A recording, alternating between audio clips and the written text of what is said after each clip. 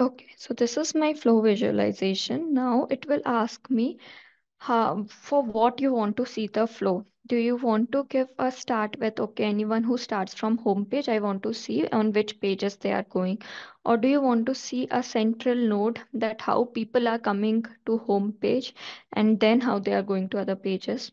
Or maybe I want to see my order confirmation page. So I'll give the order confirmation page name here and I'll see how people are coming to my page. So you can give either starts with, contains, or ends with. Okay. You can't give all like values. You need to give any one of it, either starts with, contains, or ends with. So let me show a scenario where I want to see how visitors go from home page to other pages. I'll select page and then home. Okay. I'll click on build. So this was what I explained you earlier also, that when I was explaining props, that now you can drop any dimension for which you want to see the flow.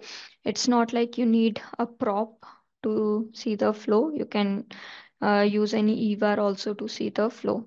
So it's not restricted to prop or EVAR. Earlier, the major difference between props and EVARs was based on pathing. Now it's not that relevant. So now here you can see that how people are going from home to other pages and then from these pages to other pages. Okay. So you can see the complete flow here. So my flow container is currently visitors. You can change it also if you want to show data based on, let's say, visits. There are two flow container option. You can change it to visit level also, but I want to see entire visitor journey.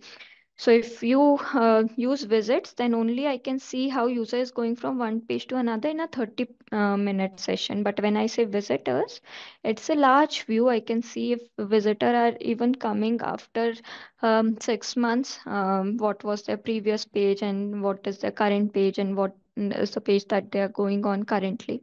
So I can select visit or visitors depending on my requirement. So this is page traffic flow visualization. Now let's go to fallout visualization.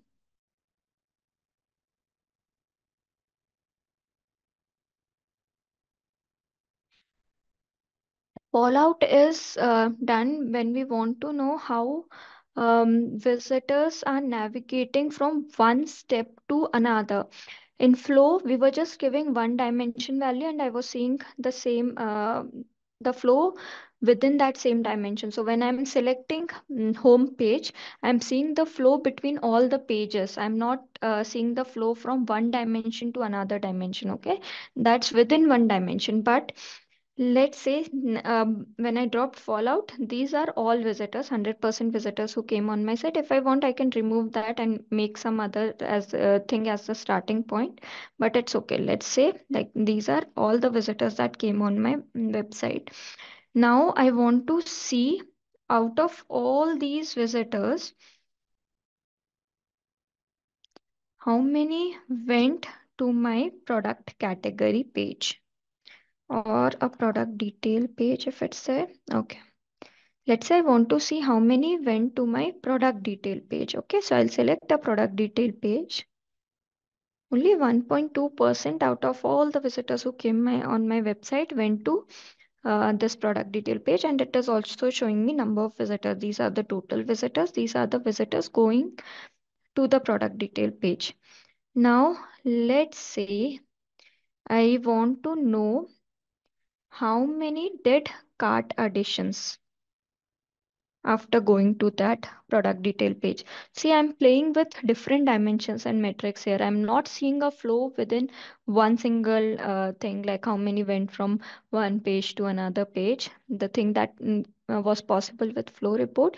Here, it's something else. You can still see like people going from one page to another page, but here it gives you a flexibility that you can see people going from one dimension to another dimension value, one dimension value to some metric. So cart addition is a metric where anyone who adds a product to the cart on the when they click on add to cart, this event is captured, cart addition. So I can see like how many went to product detail page and then click on the add to cart button, and we can see the path. And here also you can see if you want to have like eventual path, maybe eventual path means like maybe I went to 10 other different things in between, but I did do a add to cart after going to product detail page. So this is at visitor level. So let's say I came on this product detail page today. Okay, tomorrow I went to some other product detail page, then day after tomorrow I go to home page, and then after like 2 3 days I go to this cart page and I add a product to my cart. I click on add to cart and do a cart addition, so that will be included in this flow. But if I would have said next hit, then only if my next hit, so today if I went to product detail page, whatever is my next hit, if I have done add to cart in that next hit, then only I will be included here. So let's take next hit now. See, the number of visitors have reduced. Earlier it was 0.8, now it's 0.6%. So depending how you want to see the data, ask your client like how do you want to see the data is eventual, okay, or do you want to see it like next to next, like how user did one action, then second action, then third action in a flow, then use next hit. If some other activities can happen in between, you are just concerned about people going from one thing to another, then use eventual and not next hit.